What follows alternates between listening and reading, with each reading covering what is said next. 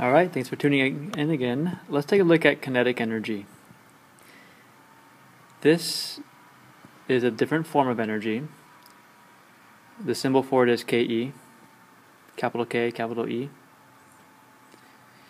And it's a form of energy, so it's also going to start with an object's ability.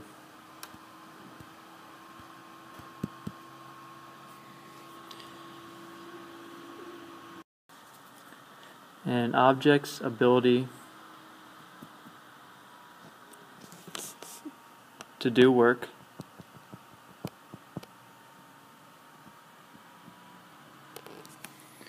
depending on its, and this is where the difference comes, depending on its mass and velocity. Mass and velocity. Actually, let's get rid of velocity. It's speed. We'll see why in a minute. As an equation, it looks like this.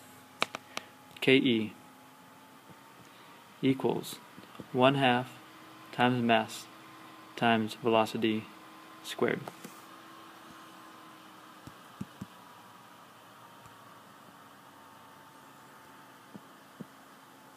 Let's take a look at the units.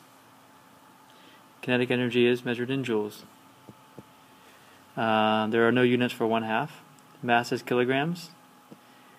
Velocity, or speed, is meters per second, and we square it. So we get from these units meters square over second square times kilogram, and that equals a joule. Okay, so let's do an example for this. We'll do an example of a car. How much kinetic energy does a 1,000 kilogram car have? How much kinetic energy does a 1,000 kilogram car traveling, we're going to make it traveling slow, 0.5 meters per second. So this would be like the story, if you recall, about me pushing the car out of the driveway as it's in neutral. And it was going about 0.5 meters per second. Then I tried to stop it unsuccessfully. So had that car actually hit something, it would have had the ability to do a lot of work on whatever it hit. If it hit another car, it would have at least done work on the metal to dent it. If it hits someone in the street riding their bicycle, then it would have done enough work to apply a force to cause them to get pushed off the road. So let's see how much energy they would have. So we know kinetic energy equals 1/2 mv squared. With this type of an equation, we have to be very careful with order of operations. Sorry. So let's plug in the mass as 1,000 kilograms. Velocity is 0.5 meters per second squared. So what are we going to do first? Multiply 1,000 times 0.5 and then do the exponent, or do the exponent first? If you remember PEMDAS, you'll remember that first we need to do the exponents. So we'll do 0.5 squared, which is, what is half of half, is another way of wording that, is 0.25. And the units become meters squared per second square. So that square is for the meters, that square is also for the seconds.